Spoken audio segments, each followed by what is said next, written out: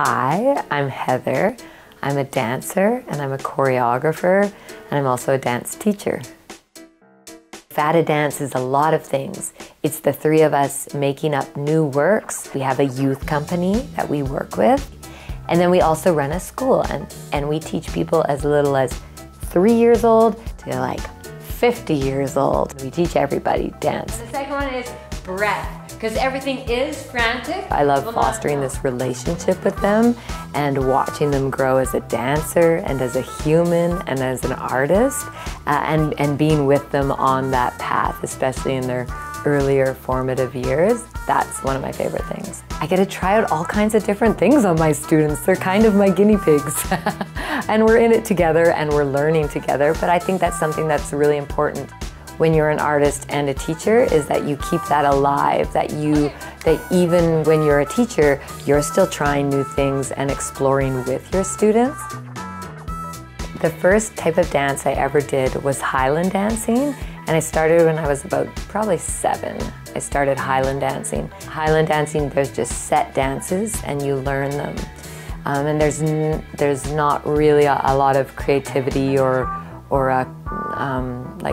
like improvisation or new choreography that happens there. I was probably like 19 or 20 when I discovered contemporary dance. I grew up in Swift Current, and so I came to Regina and I discovered a contemporary dance class at the conservatory in Regina.